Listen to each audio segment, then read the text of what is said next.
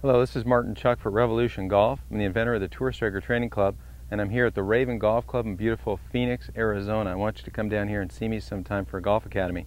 Got a little tip for you today based on your feedback and comments from the previous tips. We're going to do some slow-mos and some down the lines. I really hope it helps you out. Everybody said, how do you sequence your downswing? So let me share my thoughts with you on what I do to sequence my downswing.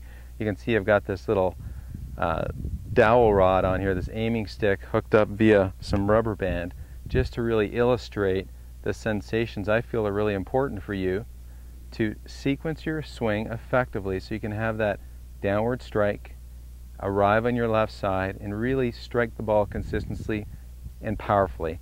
So let me hit a shot for you, and I'll tell you what I'm trying to feel.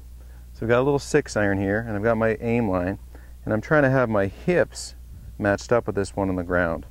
Now when I hit this shot, what I want to feel is these hips work parallel to the target line, my baseline, that line on the ground, before there's an abrupt rotation to the target.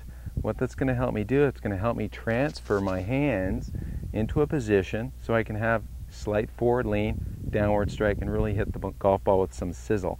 So let's hit a shot for you.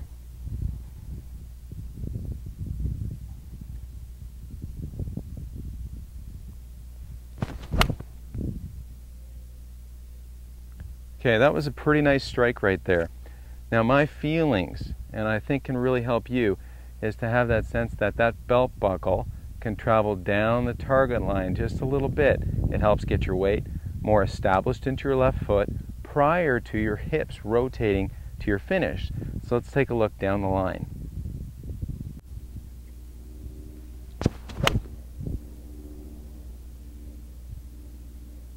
Okay, what you saw down the line, it's so fast how incrementally these hips have this little bit of lateral shift prior to that pivot.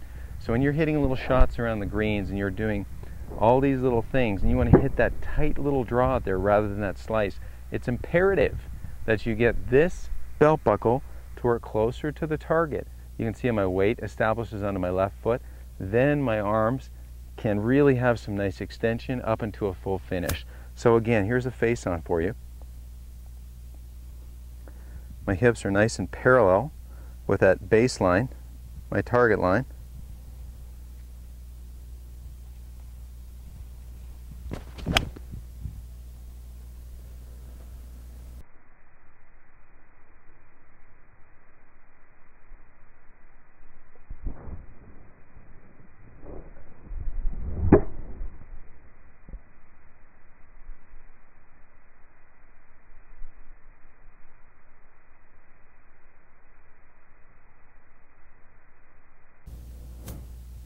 So there's a crisp strike. Let's review that.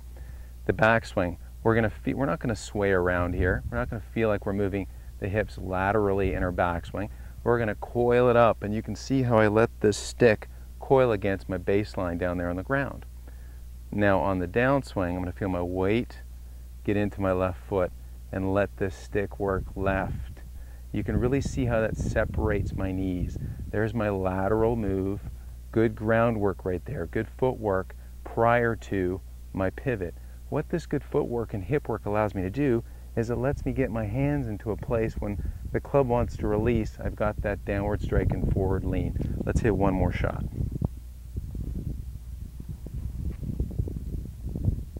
So sequencing the downswing, my weight's 50-50. The ball is played center left. I feel as though my weight really steps into my left foot as my first move. Step into my left foot. Lateral slide as far as I can do it, and then the pivot. Let's watch this one more time.